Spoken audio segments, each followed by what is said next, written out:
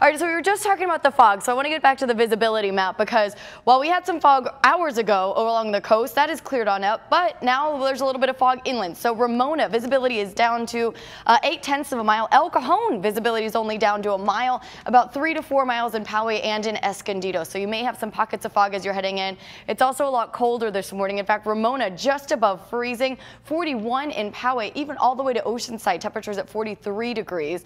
And the winds will be picking up as we head through the day today, most noticeably where it is actually already pretty gusty, and that's in our foothills and our mountains. You can see Alpine, Big Black Mountain, Hellhole Canyon, all seeing gusts over 20 miles per hour. Julian even at 20 miles per hour.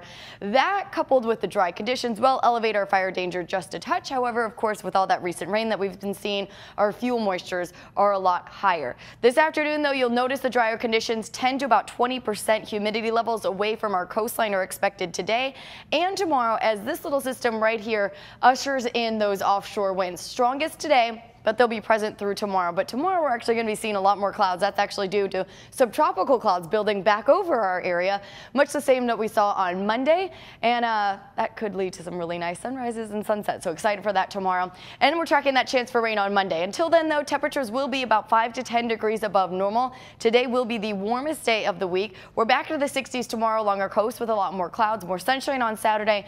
And then on Monday, we'll see that chance for rain coming on through. Inland neighborhoods, we're in the 70s through the weekend, 74 degrees on Saturday, 71 on Sunday, and then 60s return Monday and Tuesday. Likely going to see another Santa Ana wind event by Wednesday or Thursday of next week. Temperatures in the 50s through the weekend in our mountains, 70s this weekend in the desert.